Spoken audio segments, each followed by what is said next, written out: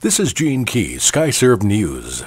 From KHOU.com, Houston police have arrested a man who allegedly shot his mother 8 times Wednesday night, then shot the family cat and dog at a home in southwest Houston.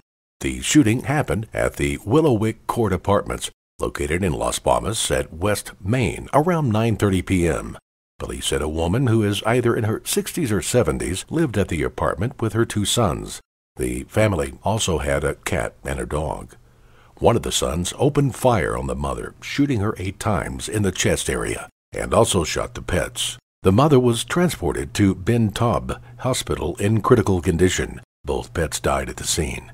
Police said the suspect, who is in his 20s, admitted to the shooting but gave no reason why. Police said he was once in the military and found an arsenal of weapons stacked in an upstairs closet. From WFAA.com, Maria Ortega opened her back door on Monday morning to find a horrific scene. She said, speaking in Spanish, "I went outside and looked and the horses were dead. While they were sleeping, someone had stabbed the family's 3 miniature horses.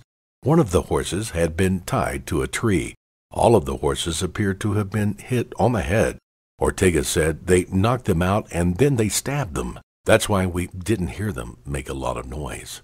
The family said they bought the horses about 2 months ago for their children to ride and play with. They are devastated that anyone would do something like this. Police have launched an animal cruelty case trying to find the suspects. Maria Ortega said she is now worried about the safety of her family, knowing someone so cruel may be nearby.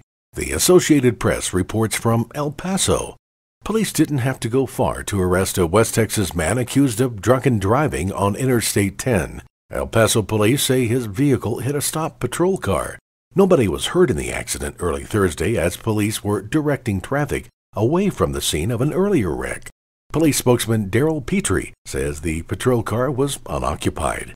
39-year-old George Manuel Gay, Jr. of El Paso stopped after the vehicle struck the police unit. Officers arrested Gay on a charge of driving while intoxicated. If you'd like the latest Texas news on your mobile device, you can follow on YouTube. Simply search Gene Key or Skyserve News. You can also follow me on Facebook or Twitter. This is Gene Key, Skyserve News.